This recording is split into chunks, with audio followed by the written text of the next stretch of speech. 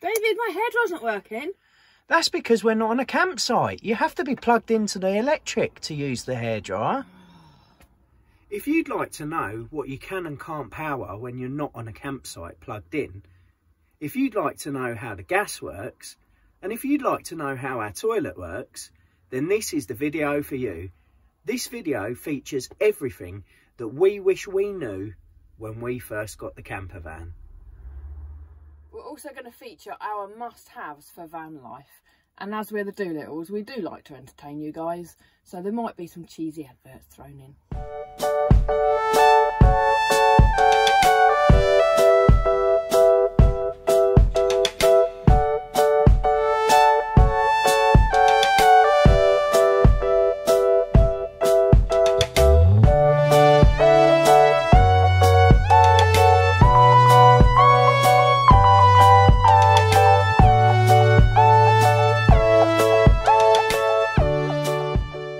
So one of the first things I knew nothing about and wish I knew about when we first got the campervan was campervan electrics. I just assumed that in a campervan you'd have a big battery and you'd be able to plug everything in, like a hairdryer, kettle, that sort of thing. As you could see from Claire's earlier clip, that's not quite the case. But what I'm going to do now is I'm going to try and explain our electrics to you and show you what we can and can't use and what options we've got. So here you see our control panel at the back. This controls all of our electrics. Now with the electric panels on most campervans, you've got two options with the batteries. You've got the vehicle battery and you've also got the leisure battery. Obviously toggling that button toggles what is powering the actual campervan itself. You see, as I've turned it on now, we're registering 14.1. I don't really know how good that is or how good that's not, but that's registering the quality of the charge of our battery. It's sitting around the 14 mark because we've actually got solar, so the solar is currently charging the battery on the roof. Now essentially what you can power from the battery is you've got your lights, as you can see from the switch there. In actual fact, if I switch that one on, you should just see that it gets lighter. Turn it back off again. You've got your water pump, and your auxiliary is the flush on the toilet, the light on the oven, and also anything that's USB powered. So you see there we've actually got some lights that are powered into the USB, and I'll just turn them on so that you get an idea of what we do with those. Next to that, you've obviously got your plug sockets. Now these are only powered by 240 volt electricity, so you can only use those when you are on a campsite. So when we're on a campsite, there'll be a big pillar on each of the pitches. On that pillar, there'll be a socket similar to this, similar to the inside of this, should I say. We've got a cable that connects from our van and into this. That then powers us and gives us electricity. If we're at home and we want electricity in the van, this is able to adapt the cable that we've got. So instead of plugging the cable straight into a fitting like that at the campsite, you plug the cable into this, and then you can then plug that into your home. That again will provide you with 240 volt electricity. That means that you can then power anything via the 3-pin plugs that are on board. There are 3 ways to charge the batteries on board this van. So one of them is by driving, because the alternator charges both the vehicle battery and then in turn it charges the leisure battery. You can also plug it in on a campsite, as I spoke about a second ago. And the final way is we've got solar power. And in truth, we are very well kitted out for off-grid. So we go for lots of days out and we use the lighting, we use the power sockets, the USB sockets that is, and we've never run out of battery. The other thing that you can run off of the battery, and again we were worried this may have caused us to run out of battery, but that's the fridge. I'll come on to the fridge later, but just so you know, the fridge also runs off of the leisure battery. So similar to the cigarette lighter in a car, we have a 12 volt socket in our van by the television. Now you'll see there, Many of you must know this type of fitting. You get them on phone chargers, things like that. So yeah, anything that you would have a fitting like this on, and we've got one for the television, you can plug in there and this will remain active all the time that the battery is active. If you have small appliances such as table lamps or chargers for laptops that have got a 3-pin plug, you can still use the vehicle's leisure battery by using an inverter like this. Now, as you can see, the inverter has got a 3-pin plug to it. So this plugs into the 12-volt socket that I showed you a minute ago, and you can then plug any normal plug into it. You can only plug small appliances into this. Something like a kettle would use far too much electricity. But this is the plug for our coloured lights at the back. So I'll just show you, when I plug this in, you should see the back of the van light up.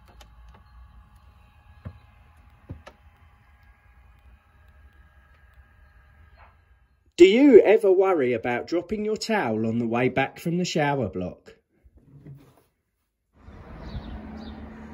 Do you worry about dropping everything on the way back from the shower block? Then the Giso microfiber robe could be what you're looking for. The Giso gets you dry in record time, and I've got pockets like everything else. One of the other things we need to be on a campsite for is our hot water. The reason being, there's various different ways of having a water heater on a camper van. Some people use gas, others use diesel. Ours uses 240 volt electric, so we must be connected in order to heat the water up.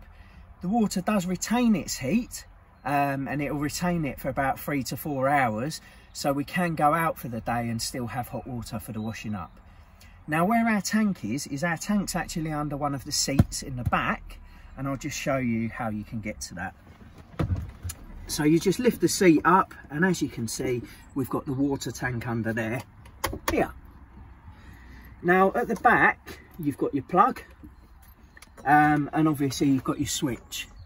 Now it's important when you've not got any water in there because you've drained it down for winter, it is important to make sure that switch is turned off, because otherwise you'll burn the element out. Likewise, it's also important to drain the system down in the winter, because if you've got water in there and it expands because it turns into ice, that will then obviously damage the insides of it, because it can only take so much water, and as the ice expands it will burst the tank. Are you sick and tired of the washing up constantly falling off the side when you leave it out and you drive off? You need the Umbra dish drying rack.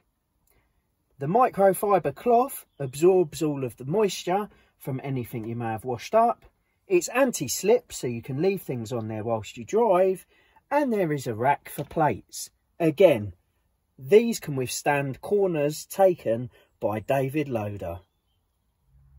Okay, so we don't currently have water on board, so I can't show you how the taps work, but I can explain.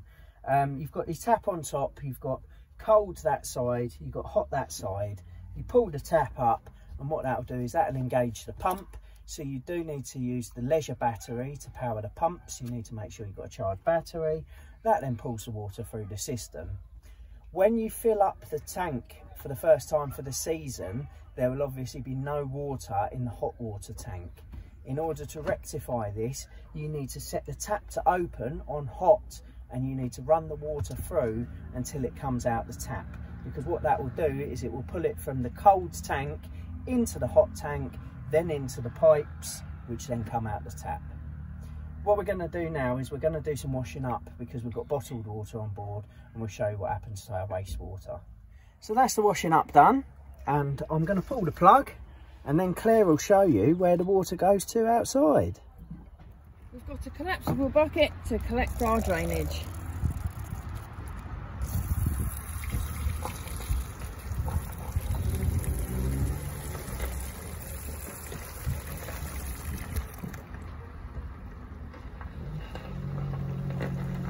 Do you ever struggle to find somewhere to store your hose? David, I can't find anywhere to store the hose. The collapsed foldable pipe might work well for you.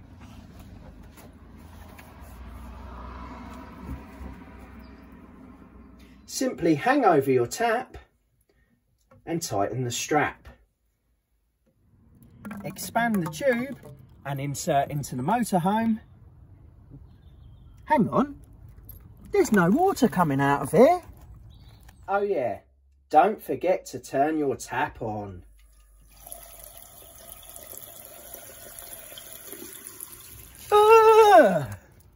Okay, so gas and cooking. So essentially our gas comes from a small camping gas canister. I say small, it's actually the biggest camping gas canister you can get. That powers the fridge, the oven, the hob and the grill. Now you've got a couple of isolating valves there, so we can isolate any one of those from down in the cupboard. One thing it's important to note is that you cannot drive with this switched on, so the gas must always be turned off on top of the bottle. The other thing is you've got your vent down there, so should we ever have a gas leak, the gas will sink out, down and out of the vehicle without poisoning us. So then obviously just moving up, we've got our oven, you've got your light there, which switches on with the electric of the vehicle. You've then got, you can either turn it to grill or you can turn it on to one of the oven functions, and then you power it by gas. You've got an ignition switch there, which is also powered by the vehicle battery. Just moving up to the top, you've obviously got your hobs. Up to the hobs, you've got one on the left, one on the right, one slightly bigger than the other one. Again, you've got an ignition switch that's down at the bottom, and you can just obviously turn that on, get the gas flowing through and switch it on. The other thing that we've got powered by gas is our fridge, which we'll show you in a minute. Are you tired of constantly scrubbing the frying pan and struggling to get it clean? It just won't come off. Do you ever find that you can't find the cooking utensils? Where's the spatula? Why haven't I got a spatula in here? You may well want to buy yourself a Ridgemonkey. Its unique design houses the utensils inside. It wipes clean instantly with no scrubbing. So our fridge is a Dometic three-way fridge. What you can see is you've got a knob there that actually controls what powers the fridge. So we can power it by electricity when we're on a campsite. We can power it by leisure battery, but that will only last for a few hours. So that's a real emergency. Although you can power it using that whilst you're driving, because obviously the battery's recharging itself. And then you've got gas at the bottom. So in the back you've got a heater. That seems strange that you've got a heater that powers a fridge, but I'm not up on science. But yeah, the heater will then power the fridge and it will cool it down. And then that's inside of our fridge. You can see we've got a nice little snack there for later, and we've also got an ice box. So the ice box works very similar to a freezer, but what you'll find is it won't keep things very well frozen. So it's not really, you know, it's not really something we'd use too much. That's a fridge. Do you ever find yourself constantly going to the supermarket to pick up essentials while you're out and about in the van? David, can we stop at Tesco's? We need snacks. Like that. Worried about using shopping baskets in the current COVID climate? If the answer's yes, then the collapsible insulated picnic basket is what you need. So the other thing I really wanted to understand when we got the camper van is how the toilets work. And I'm going to show you how ours does.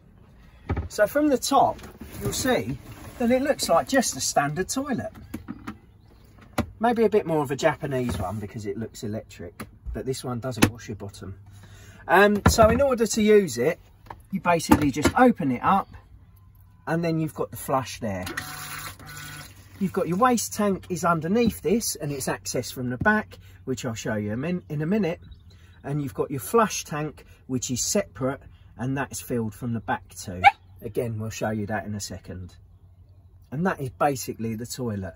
One thing to note is you do have to have your electric on because the flush is powered by the battery. You open the flap up, you should do that before you go to the toilet, because otherwise what you do comes between the toilet and the seal and it can be a real mess when you empty it. The other thing is, if you close it afterwards, you'll avoid getting any nasty smells in the van. And the toilet itself empties from the back. So it opens there and you pull the toilet out. You can then take it away and you can dump it wherever you need to be. You see you've got wheels at the bottom to wheel it. The flush itself is filled through this pipe. So you fill that with your pink fluid and some water, mix it all together, and that will then flush the toilet. Well, we hope you enjoyed that, guys. We certainly enjoyed it, and we definitely enjoyed doing some of those adverts, didn't we? Yeah, just a bit of fun. Obviously, we're not endorsed by anyone, we're just doing it for a bit of fun, and we're recommending a few things that we like in our van and we like to use. Yeah, and we just thought hopefully the little cheesiness would make you laugh. Now, I think Claire's got one last thing that she would say we couldn't do without when it comes to the campervan. Absolutely. Our top must-have is a cockapoo. Come up here. This is our little cockapoo, as you know. She's an absolutely essential for any van life. She just makes it so special, doesn't she? She does. We love going away with her. She loves exploring. It's all good. She's just had a bath, that's why she's wet. But we'll show you why we think she's the must-have. So we're going to leave you now with a few snippets of Tessie and her adventures. Thanks for watching. See you soon.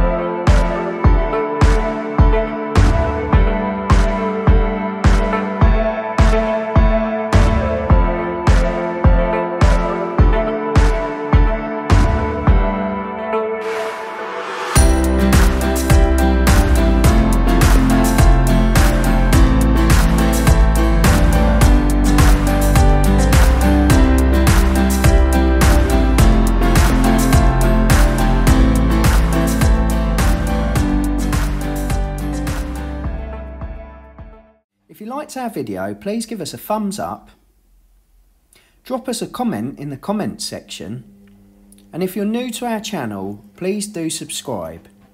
Don't forget to hit the notification bell. You can also find us on Facebook, Twitter and Instagram.